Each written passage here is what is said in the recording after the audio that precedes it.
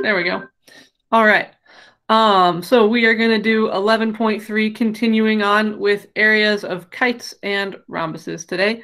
And those two shapes actually have the same area formula, so that's kind of nice. So just so you know what's coming, our homework assignment for today is going to be like an actual worksheet, kind of like we've done a couple of those in the past, where you then either take pictures of your work or you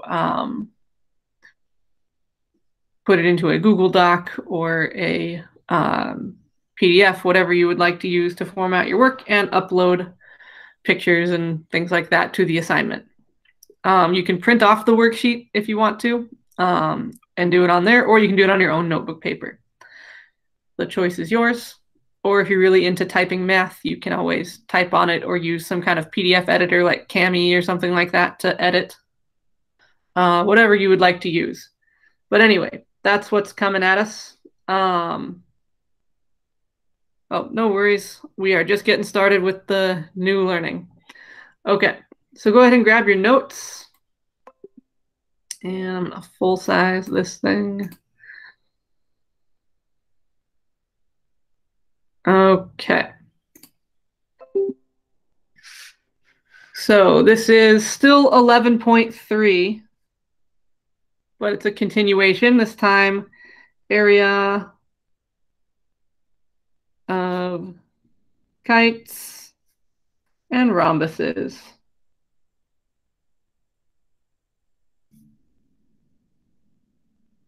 It's interesting the different plurals of rhombus. Like some places say rhombi, and some places like IXL has a section called area of rhombuses. So I don't exactly know which one's technically correct. I would trust IXL, but anyways, the area formula for both of these is the same.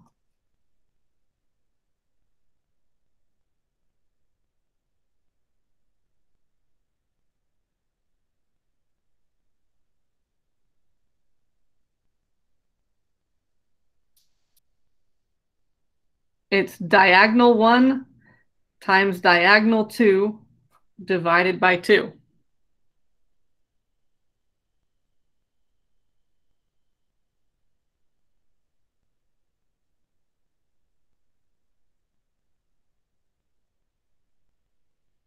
So if you multiply the lengths of the diagonals and then divide them by 2, you get the area of a kite or of a rhombus.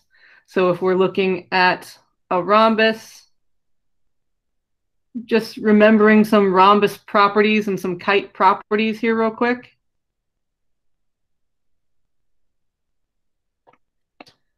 First off, we know on a rhombus, all 4 sides are the same. On a kite, we know that adjacent sides like this are the same, and then the 2 longer sides down here are the same.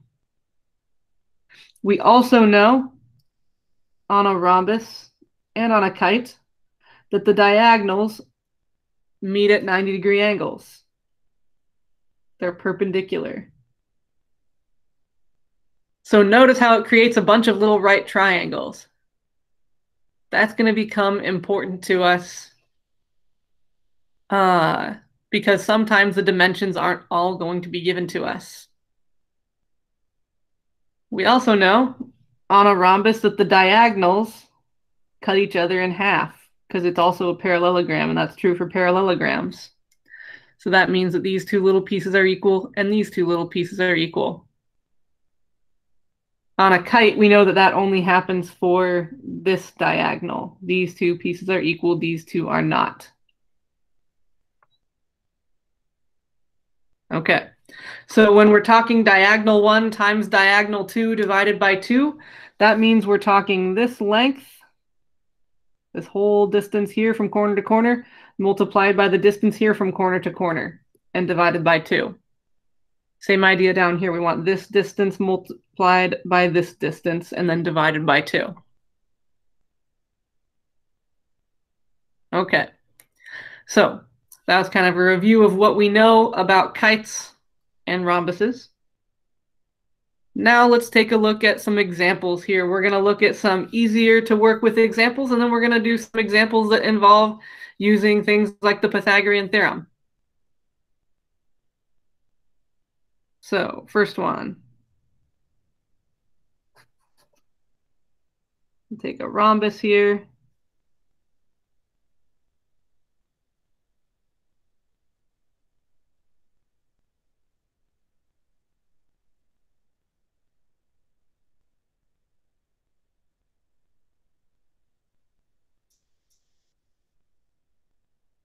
And we might be told that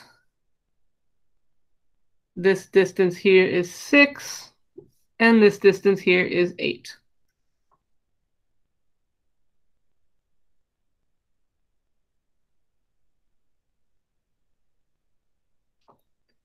And we want to find the area.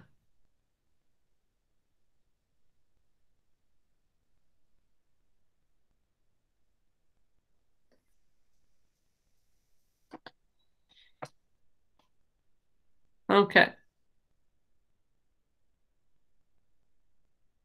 Well, we want to take diagonal 1 times diagonal 2. So the first thing we have to do, oh, and we might also be told, that this is a rhombus by putting all 4 sides equal to each other. Okay. So we want to find diagonal 1 and diagonal 2. So part of my diagonal, let's call this DB is diagonal 1 or something like that.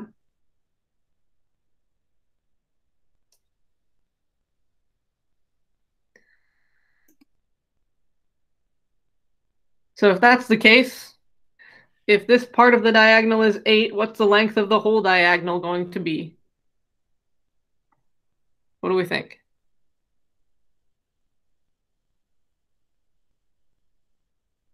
16. Yeah, because if this is 8, then this would also be 8. And 8 plus 8 is 16. And then we'll call this other one AC. That'll be diagonal 2. What's the length of diagonal 2? 12.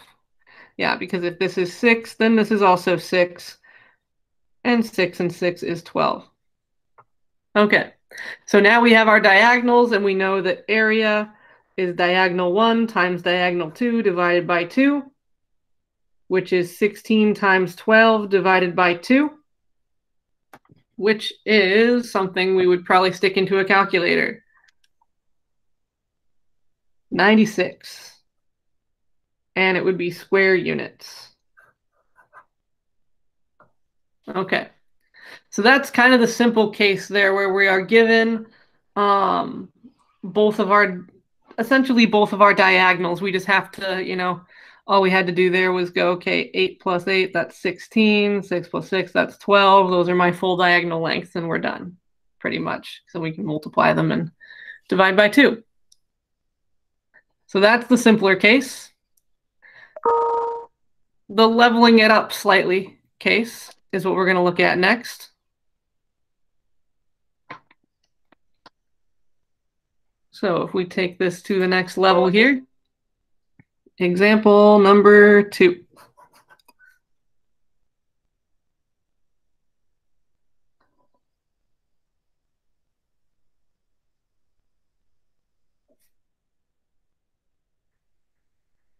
We got our diagonals. And we know it's a rhombus because all the sides are the same. And this time we are going to be told that, let's say, this side is 13.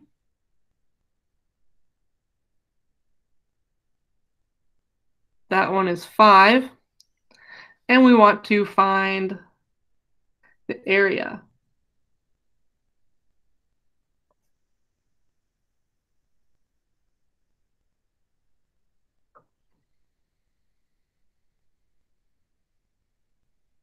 Okay.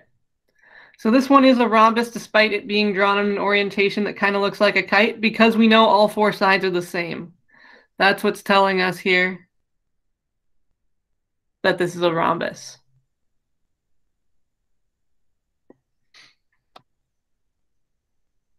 Okay. So if this is a rhombus, then the first thing we know, we can take this one, this part of the diagonal that's 5, and know that this one is also 5. So one of our diagonals, DB, we'll say that that's diagonal 1 again. 5 plus 5, which is 10. The second diagonal, though, AC, we don't really know. Or we don't know yet, because I don't know either of these measures. But if I look at this as though we've just got this little right triangle going on here, we notice this is 5 and this is 13, and we're missing one side of our right triangle. So what can we do when we're missing one side of a right triangle? And remember what we can use?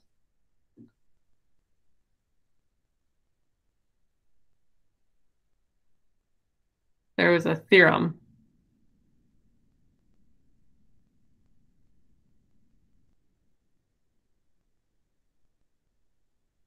And it started with a P. Yes, Pythagorean or something. That is it. Pythagorean theorem. Uh, and if you can remember the a squared plus b squared equals c squared part, that'll help.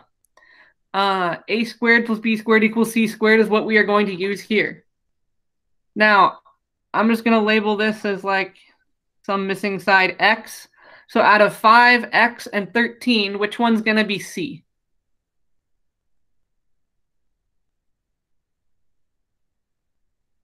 That's the important part. Which one's going to be c? 13. Yeah, the hypotenuse. Exactly. That one's going to be c. So we're going to go x squared plus 5 squared equals 13 squared.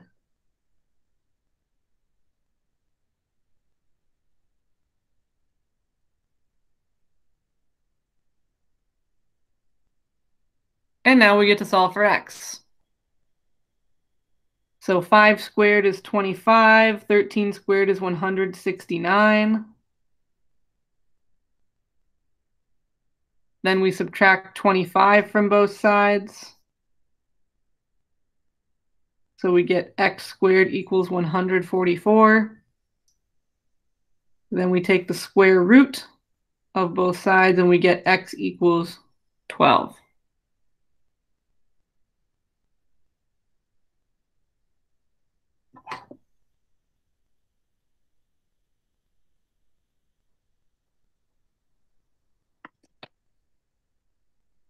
Okay. So now we know that this is 12. So then this must also be 12. So my other diagonal, AC, is 12 plus 12, which is 24. And then we can find the area.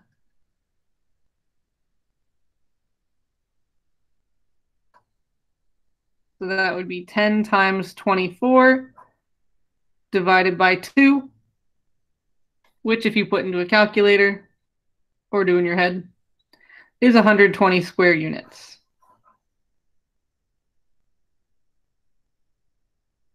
Okay, so that's going to be our like slightly more difficult version today, where you get to do the Pythagorean theorem to find part of your missing diagonal. Any questions on either of those two? Any numbers we're not sure where they came from? Steps we're not sure how we did them?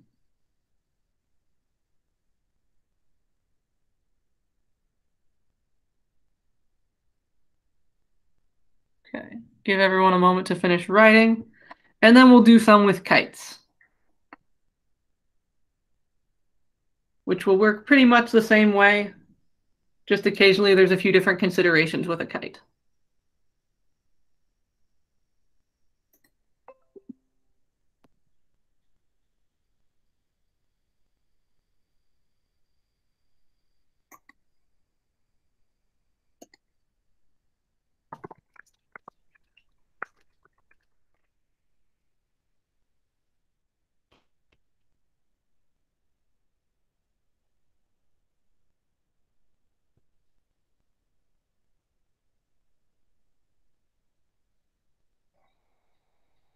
Okay, so let's look at some kite ones. I think we still got enough room on here for one more.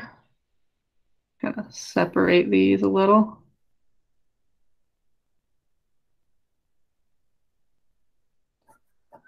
Third one.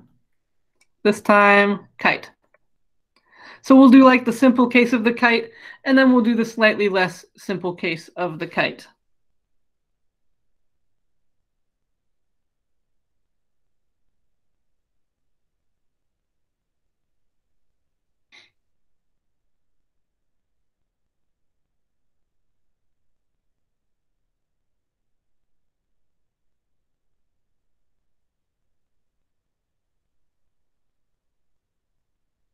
Okay, so we might be given something like this and asked to find the area of the kite.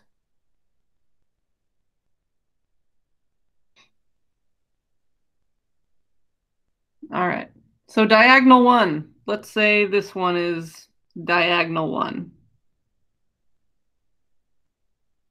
Well, then that would just be 2 plus 5, which is 7. And then we'll say this one is diagonal 2. And the kite thing that we have to remember for diagonal 2 is that this would also be 3. So diagonal 2 would be 3 plus 3, which is 6. So then the area is still just diagonal 1 times diagonal 2 divided by 2, which is 6 times 7 divided by 2, which is 21 square units.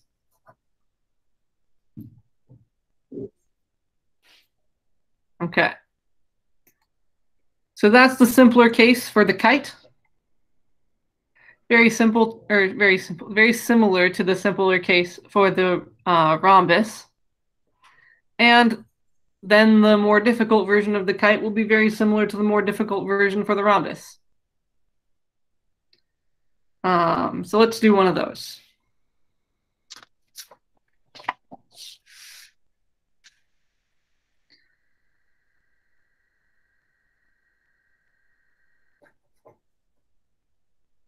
Okay.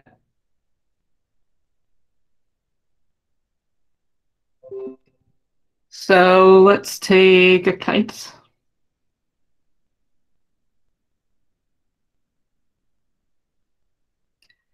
And here's my diagonals.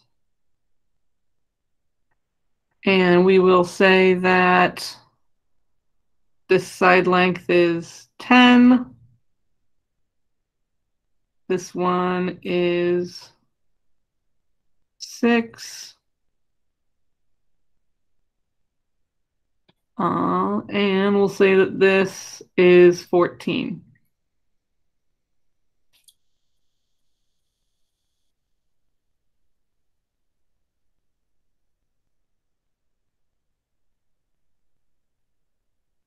Okay. So there's our picture. And looking at this one, there's a couple different things we have to do here. We're going to have to do the Pythagorean theorem twice. So first of all, we can notice that this one right here is 6. So that means this one is also 6. So one of our diagonals is already taken care of. We know that this diagonal here, D1, is 6 plus 6, which is 12. So that's going to help us out to start. Problem is, I don't know either of these pieces of my other diagonal, and they're not going to be the same as each other. This one is shorter than this one. So we're going to be dealing with, basically, we've got 2 right triangles going on here, and we're looking for a missing side. So what I would do first here is label this like A or something like that. The nice thing is, when you do the Pythagorean theorem with these sorts of problems, is that you're usually going to be solving for a missing leg, not the hypotenuse. Actually, pretty much exclusively, you're going to be solving for a missing leg and not the hypotenuse. Since the parts of the diagonal will always be legs of these right triangles. Anyways, so for this one, if I'm just looking at this little right triangle here and we're doing a squared plus b squared equals c squared, c is going to be 10, 6 is going to be b. So we'll go a squared plus 6 squared equals 10 squared.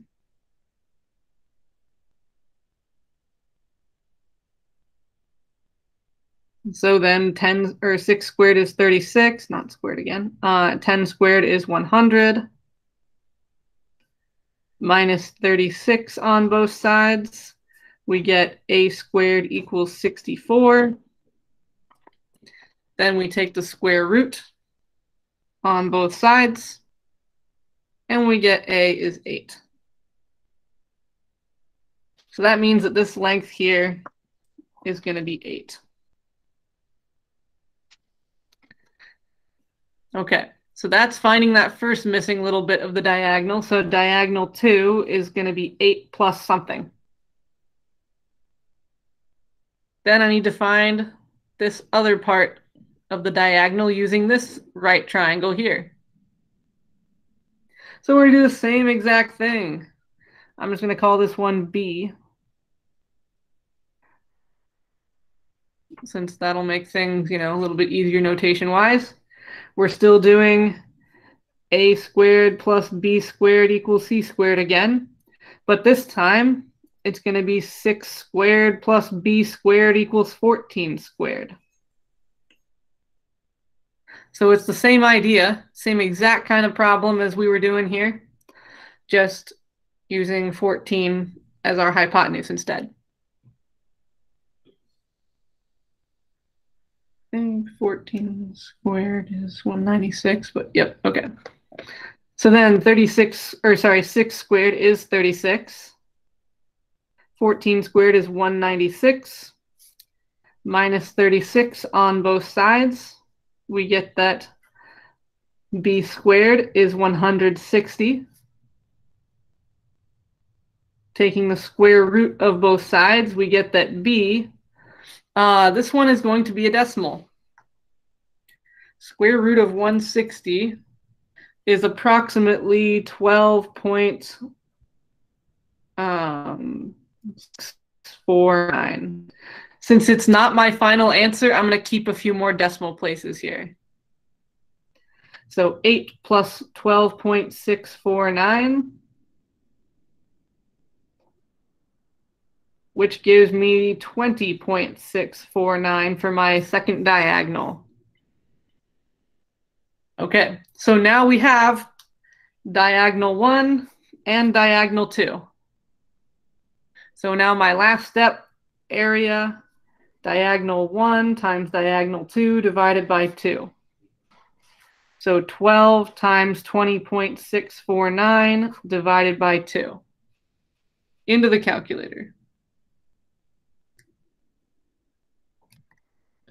We get 123.894. So if I was rounding this to the nearest tenth, it would be 123.9 square units.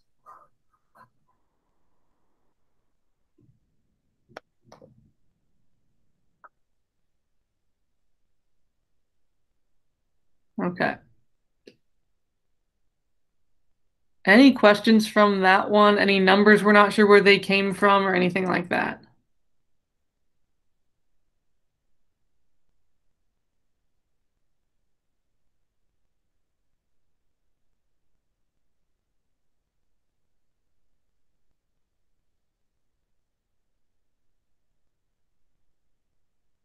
Okay. Then I'm going to have you guys try a couple here.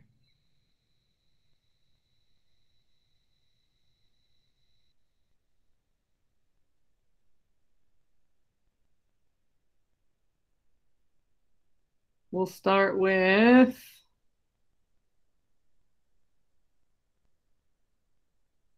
the rhombus.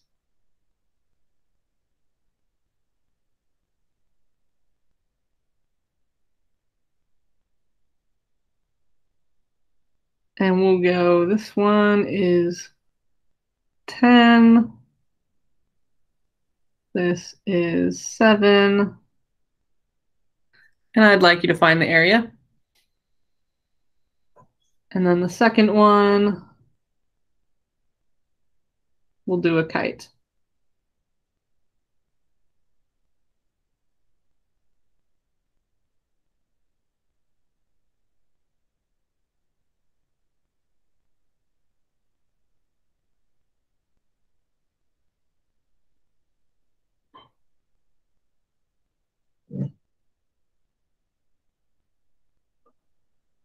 That should be enough info, yeah?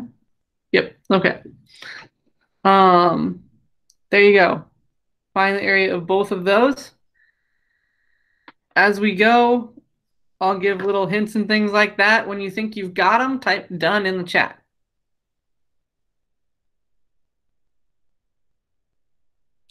And this is supposed to be a 7.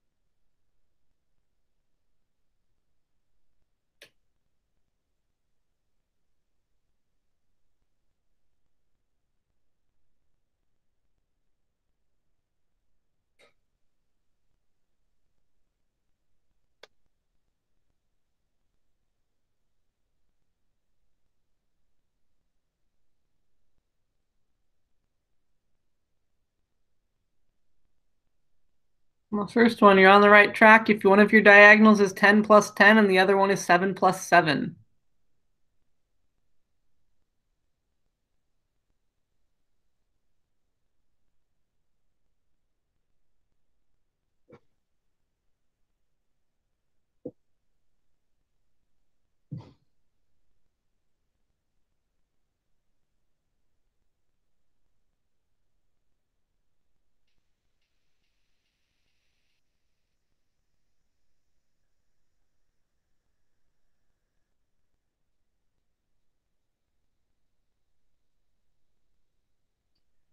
And then if you set up 20 times 14 divided by 2, you're on the right track. All right, Jade's got both of them. Ashton's got them. Nice. So what'd you get for number 1 if you're done?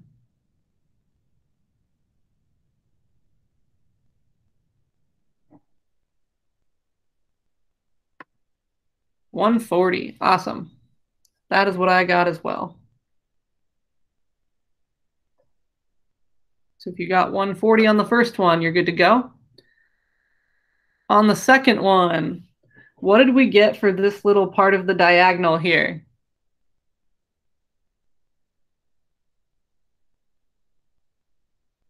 6. Yeah. That is what we should get there. Caleb, no, it's 140 squared units. Yes, that is technically correct. 140 square units. Yeah, so for this one, using a squared plus b squared equals c squared, we'd have a squared plus 8 squared equals 10 squared.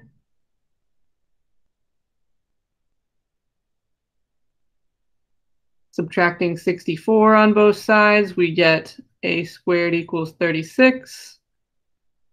So a is 6. So then once we got 6 there, this would also be 6. So one of our diagonals would be 8 plus 12. The other one would be 6 plus 6. So we get 20 and 12.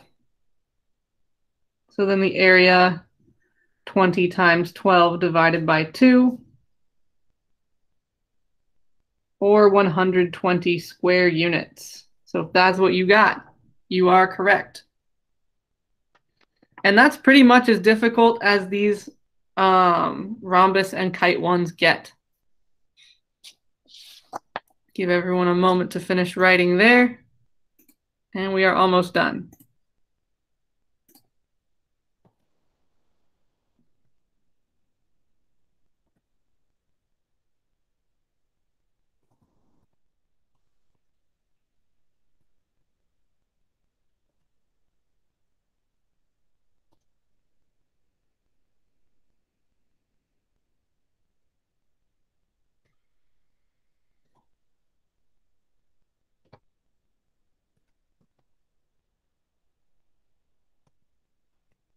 Okay. So before we get to the homework, I am curious. In the poll section, this is also part of attendance, so make sure you let me know that you are here by voting. On a scale of 1 to 5, how do we feel about these area problems? So 1, I need a lot of help. 2, I could probably just use some more examples. 3, I probably just need to try some more of these on my own. 4 and 5, this is pretty easy for me. What are we feeling?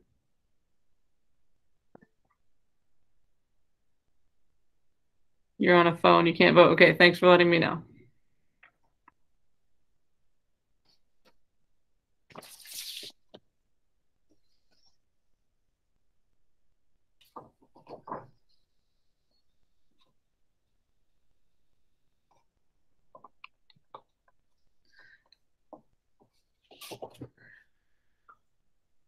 Okay.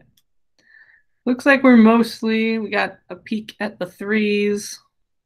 Anyone else voting?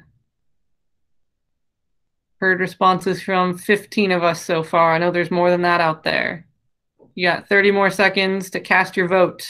Or let me know in the chat if you're having a hard time voting.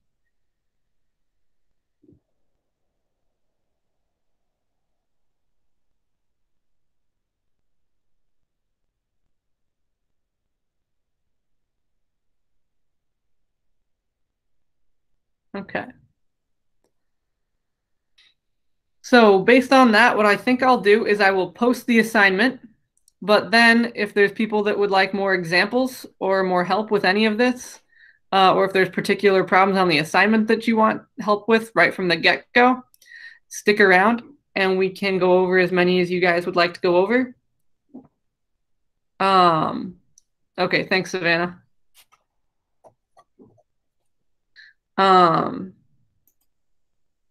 And then from there, we can kind of, those who want to go and work on their own can. So let's go ahead and do that. So I'm going to post the assignment here.